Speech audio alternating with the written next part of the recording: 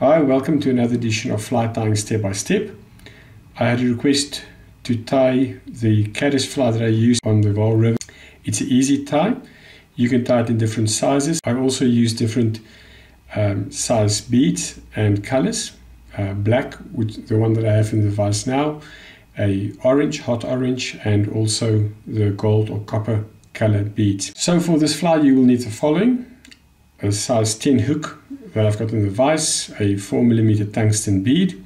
You can use some lead wraps as well, 0.015, and then a few basic materials: light olive hazy dubbing, light olive CDC fibers, a dark olive goose bite, and some thin copper wire. And for flash, we are going to use some crystal flash in this ice. It's a bluish ice dab that we're going to use. So let's get to it. I'm using a light olive thread, so I am going to weight this a little bit extra with wire. The river is quite high at this stage. It was higher, but I want to get this fly down as quick as possible. So I'm going to throw on there a few wraps of lead wire. This is really up to your preference. I'm just going to jam it in there. Yeah, that should do it. So the lead wire helps also to keep your bead in place.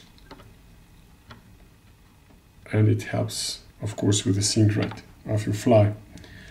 So with that in place, we can start our thread wraps. You can put a dab of super glue or something over your lead wire just to secure it as well, but it's not necessary. Okay, advance your thread to about the bend of the hook, or just between the barb and the bend of the hook, midway around there. Then we are going to tie in our copper wire. This is going to do our segmentation and also help secure the goose bite.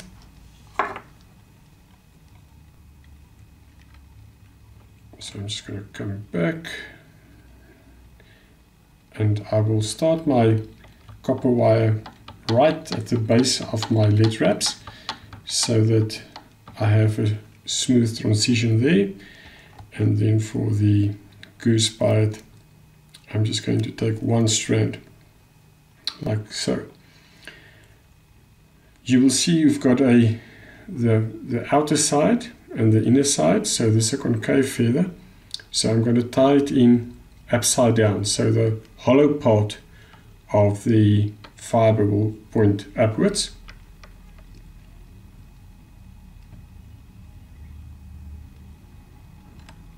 Let's get that in place. And with that done, we can start our dabbing. So you want a thinner profile on this fly. There's no need in having a lot of weight on it, but it still has a lot of bulk on it. Okay, so I'm just going to dab a thin body of light olive dabbing.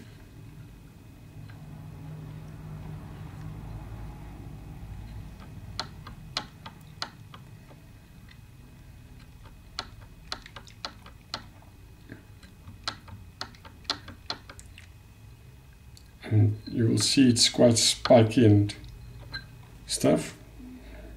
That's how I like it. Pull over the goose bite,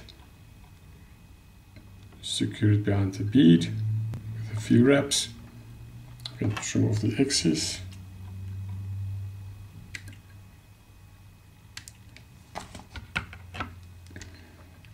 I'll just throw in a whip finish or a half hitch, and then I'll come up with my copper wire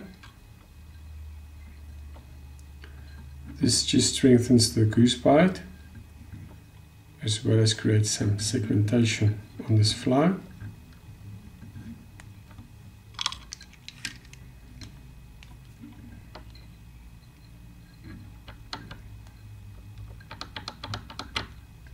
Break that away.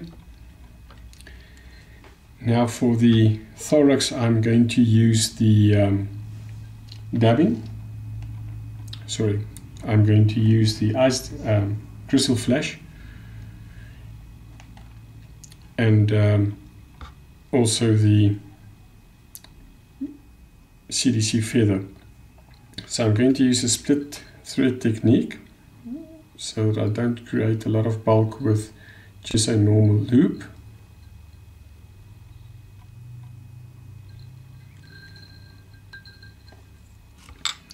And you really don't need that much. So what I'll do, I'll use my CDC clamp and just catch a dozen or so of the fibers and trim them off.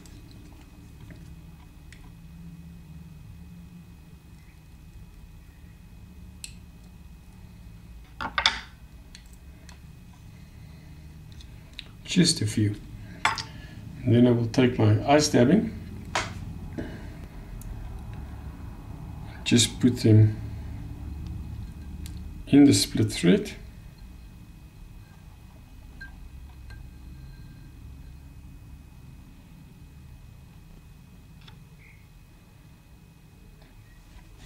And really it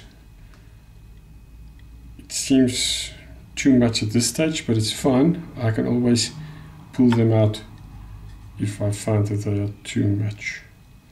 And then I'll just come and insert my CDC as well.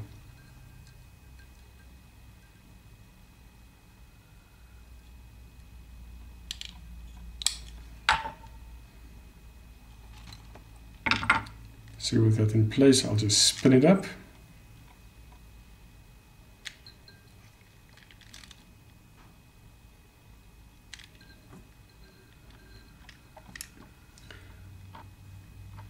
And as I go along, I'll just stroke those fibers back.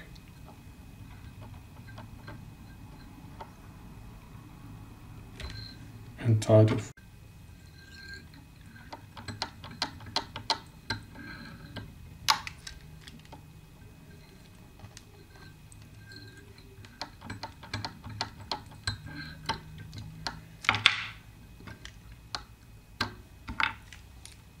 So there you have it, my go-to fly for the Vaal River. You can also use in dirtier water the peacock crystal flash. That's also a great option, and also the greener versions. So yeah, there's no hard and fast way. I even use this brownish orange fire color in some instances. Thank you for watching. I hope you enjoyed this video. Please feel free to subscribe to our YouTube channel, Fly Tying Step by Step, and there's quite a few other videos there that you can watch as well. Thanks, bye.